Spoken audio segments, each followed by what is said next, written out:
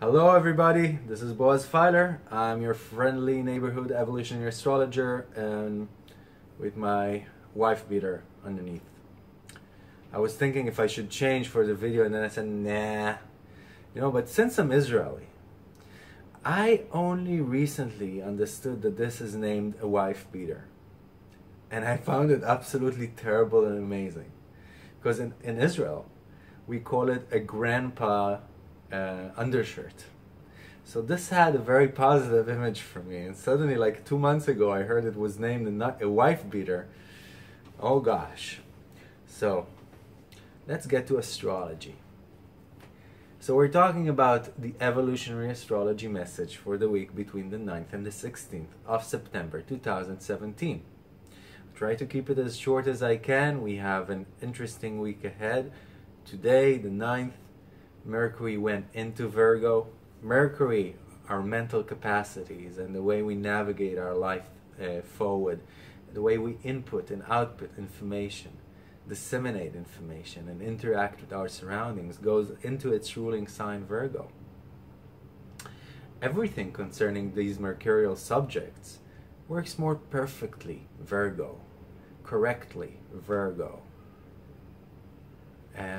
efficiently Virgo, when Mercury is at its domicile. So we can feel that all these subjects that have been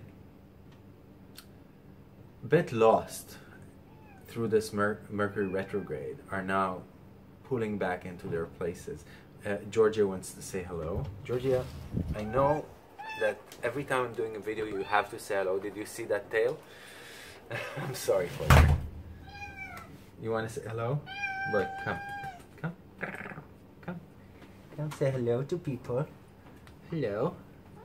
Yes, you're a star. People all over the world know you. Yes.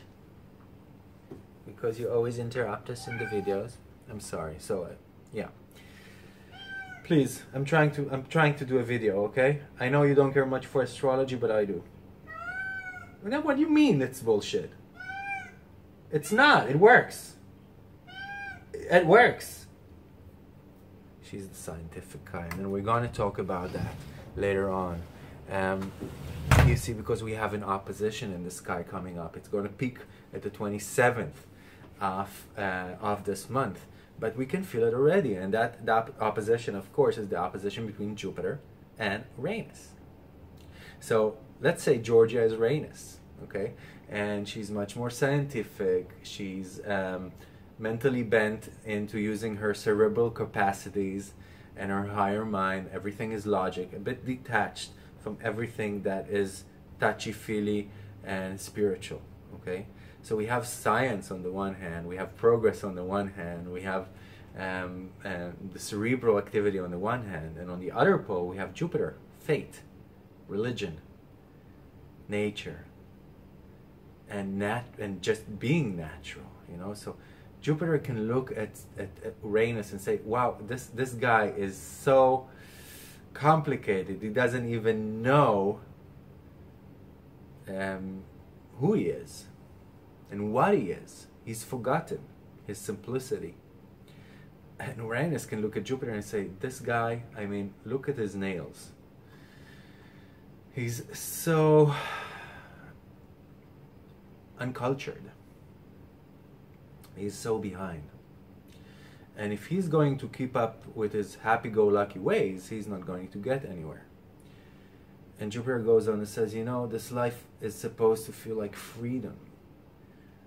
And Uranus says, really? Well, if you might make it a better world for everybody, because everybody is equal, then we have to get up from our asses and work and go forward. So Jupiter looks at him, everybody is equal? What are you talking about? Only people who believe what I believe are right, all the others are ignorant. So there's two different mind frames interacting here in opposition. We have science and religion, we have progress and the natural, we have the hippie way on the one hand and the new age way on the other. And there's a difference. There's a difference, because one is about living your life peacefully, and the other is about making this a better world. Georgia, you can't keep on disturbing us. Bye-bye. She's complaining. So this is happening on the 27th, right? And we can see it both in our personal lives and in our collective lives. So we can see how different parts of the society that are more religious or spiritually bent, and Jupiter in its lower energy could be even bigoted and racial. Okay, it's my truth or the highway. If you don't believe what I believe, if you're not part of my race, then you're out the door. Okay, that's the lowest kind of Jupiter. So we can have religious extremism. We can have all kinds of people working to bring this into a more spiritual or natural way of life. On the other hand, we have Uranus, which is high tech, which is progress, which is the quickening, which is technology, which is science. That says, listen, we can't put our feet up anymore. We have to start walking, and walking fast. We have to start running forward. So we can feel that tension, you know, between wanting to put our feet up and enjoy ourselves, and knowing that this life should feel like freedom, and then you know, this Uranus on the other hand really on our shoulders saying, hey, we have to do this, we have to do this, we have to do this now. So just take it easy. Just take it easy and build a bridge between these two energies so they can meet in the middle. Take your higher mind and take your spiritual endeavors and put them together, because they have to walk together through this world if we want to move forward on the grounds of reality. We have one spiritual leg and we have one material leg, one spiritual leg and one material leg, and if one is shorter than the other, then we limp and we don't walk straight. So what else? On the 12th, the moon is going to be in Gemini, and it's going to square Mars in Virgo. A lot of cerebral activity that day. Just take the time out. Put the volume down. Put the pace to a slower pace. Don't put so much cerebral activity. Don't let yourself get caught in too much cerebral activity, especially one that involves a lot of criticism towards people in your surroundings. And especially, you know, since it's Mars, it could be also feisty, a lot of testosterone there. So regarding ideas and imperfections and malfunctions. So just chill, you know. Don't let those martial, testosteronic energies conquer you or get the best of you. On the 13th, the moon is going to be opposing Saturn, squaring Chiron, another sensitive day. We can touch the places we are hurt in and heal them if we're not too doomy and gloomy, and if we do it with a lot of tender love and care. Don't be too mad at yourselves or other people on the 13th. On the 14th, Venus is on the North Node. It's going to be there around the 13th to the 15th, and when Venus, the planet of satisfaction and our five senses and our feeling of self-value and love and relationships and assets and our own bodies goes on the North Node. This is an important time. This is a time that we can visualize how we want our life to look like or feel like with these Venusian subjects. So take some time to answer with a better answer the subject of contentment in your life, of being content through love and relationships, being content with one's own body, and working on my self-esteem and self-value, and with assets and money, of course. All of these subjects. You know, the North Node is a mathematical point in the sky. It's a vortex of energy comprised from the path of the moon around the earth and the earth around the sun. So every planet that gets there is really intensified, really intensified. Utilize that time that Venus is intensified to create a little ceremony for yourself in your life. So it's on its height on the 14th, but we can do it 13th, 14th, or 15th. Mercury is getting up to Mars again. It was there when it was retrograding a few weeks ago, and now it's catching up to Mars again. So again, we need to be careful with what we speak, how we speak, and what we say, and don't blurb out things that would later bring on severe consequences. Don't jump in the pool before you check how deep the water is.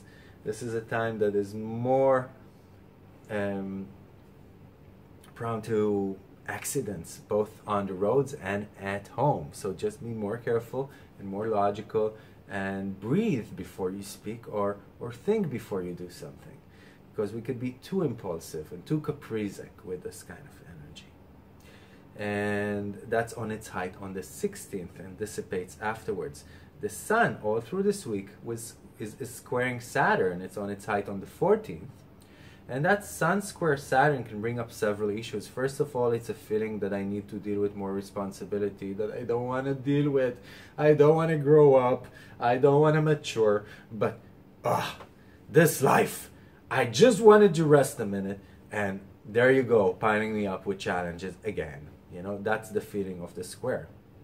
And it can also bring up subjects between fathers and sons, and between us and patriarchal figures in our life in general. Not only our father, but our bosses or the system, clashes and actions that are needed regarding these subjects in our life. And generally, fathers and sons is Sun Saturn. And of course, the square is a challenging aspect, but this can also bring up other questions to the table, like, what is my career, Saturn, and what I do in front of other people, Saturn, connected with who I am, the sun, with the light I came forth to shine, with my destiny and my identity. Are they one and the same? Are they totally different? How can we bridge that? Action is needed. So that's on its height on the 14th. On the 15th, we have the moon in Cancer, which is already very emotional.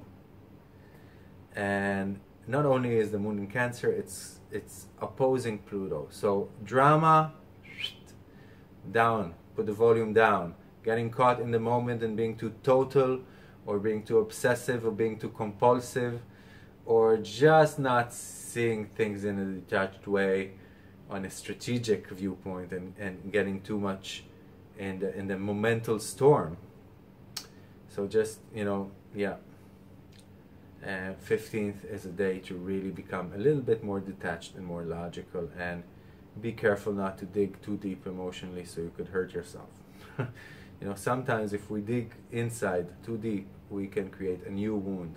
So on the 15th, be kind to yourself, be kind to other people around you, especially family members. So Ceres is going to square Uranus. It's on its height on the 17th, but we can feel it already all through the week. And Ceres is all about what we give and what we receive in this world, the plenty that we provide. And Uranus, of course, is about renewal. It's about change that needs to happen. It's about an adaptation that needs to occur. It's about walking forwards with these subjects. So it could bring up a lot of questions of, am I giving too much, receiving too little? Am I giving the right things? Am I receiving the right things? How can I create a renewal within these capacities, you know, of giving and receiving in my life, which are essential to every human being, you know?